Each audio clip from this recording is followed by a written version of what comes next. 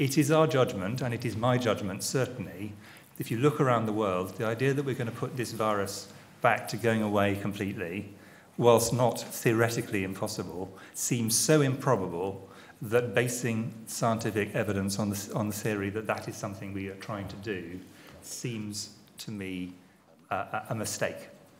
And it certainly is the case that the great majority of those who end up dying, sadly, are people who tend to be either in the later part of their lives, usually quite elderly, or with pre-existing health conditions.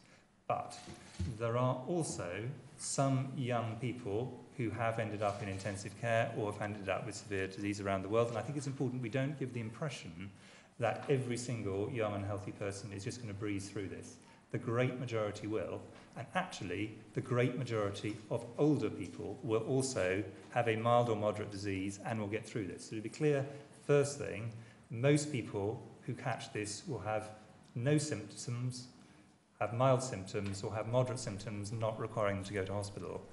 In every age group, only a minority will actually have severe disease, but there will be some young people, a much, much smaller proportion, who will have severe disease even though they are otherwise young and healthy, and we have seen some cases around the world. So I think it's important that we in a sense are clear with people about not trying to say really, really worry, but we also need to be aware that this is not a trivial infection for everybody, even if they are a young adult.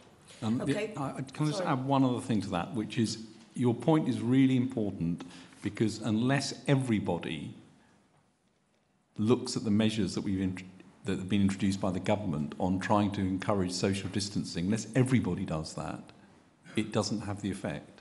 And so what we absolutely shouldn't encourage is the idea that young people somehow can ignore it because they're going to be fine. And the mixing in pubs and restaurants and so on that we've said is a really part of allowing the disease to spread needs to stop. And it needs to stop amongst young people as well as older people.